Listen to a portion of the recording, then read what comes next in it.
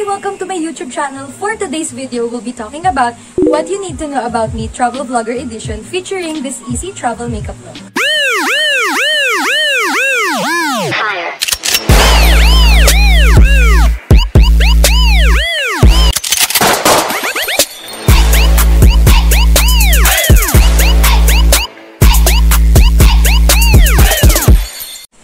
So, to further start this video, I'm gonna show you the things that you need for an easy travel makeup look.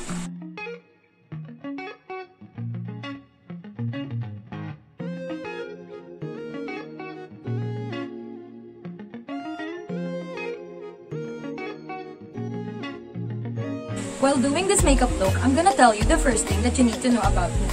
Ever since I have a happy and positive personality, I usually take adventures with enthusiasm and full of energy. For a bonus, I love creating outfit ideas, which I think will definitely attract the viewers. Next thing that you need to know about me is my eloquence.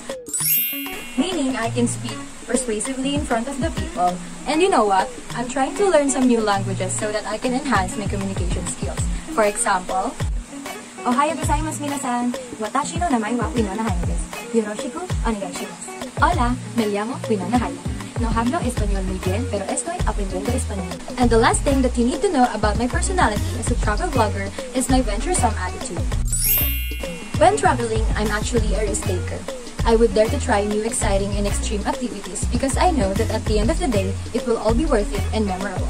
Aside from my personalities, there are other interesting things that you might want to know about me. I actually posted on my Instagram story asking my Instagram followers and friends on what they want to know about myself, my travel experiences, and even my plans on being a travel vlogger. But this time, I'm gonna make it with a twist. I will ask my two friends to answer those questions for me.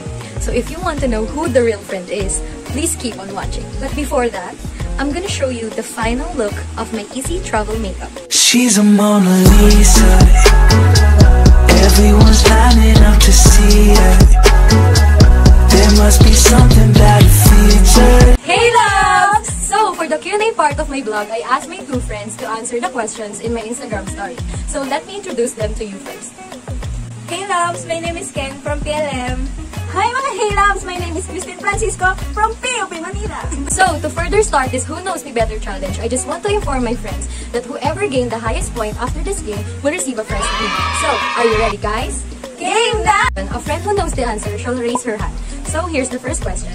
If you are given a chance to travel for free, where do you want to go and who will you bring with you? Sige. Japan. Bakit Japan? Ewan ko, gusto mo lang lagi mo kasi nababanggit. Tapos, ang isasama mo, si Tita Penta, si Jo. Si ate. Tama. Okay, for the second question. Where did you have your memorable travel experience and or beach trip? Okay.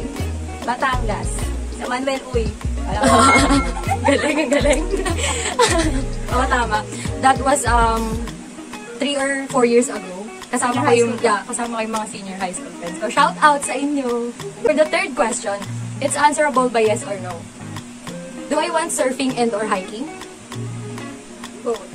Yes, that's true. As I said earlier, gusto ko maging venturesome travel vlogger. Kaya ito try ko talaga. This is some kind of challenging question. Tips on traveling. So, what I usually do when I travel? At least give one. Capture photos. Do it yourself selfie. Tama. The fifth question. What is your edge among other aspiring flight attendants like you? Pag mayroon kang good attitude. Kapag kasi isang flight attendant ka, kailangan may good attitude ka eh. Kapag nakita ka ng mga sumasakay sa aeroplano, kapag may good attitude ka, maraming nagtatanong sa'yo, maraming lalapit sa'yo, paano ba? Hindi lang dapat may good attitude ka eh. Ay! Ikaw, ano gusto mo sabihin? Yung edge mo, para mabilis ang flight attendant kasi happy person ka. Kaya sobrang positive ka. Kaya syempre, pag nakita ka ng teacher, passenger mo. Ayun. Sixth question. What is my favorite airline? Philippine airline. Cebu kasi. Ali din! Isa pa. Bawal na yun. Emirates. Oo naman. Hindi pa din. So, the correct answer is JAL or Japan Airlines. Kasi nga, di ba, gusto kong makapunta ng Japan, gusto kong tumira doon. Kaya parang gusto ko rin magtrabaho doon sa JAL. 7th question. What are your future plans after graduating college?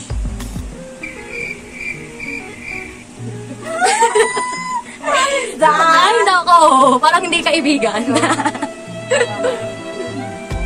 Mag-travel. Given. Pero yung main goal. So, Magtrabaho sa kahit anong mga para makakuha lang ng experience. Tama. After college, I'm planning to apply to airlines, hotels, or travel agencies. At dahil napatunayan ko na parehas ko naman silang totoong kaibigan, dahil parehas nilang alam yung mga hilig ko, yung mga travel experiences ko, yung dapat na price namin ay pang merienda na lang namin. Lang mga ka, shoutout sa'yo.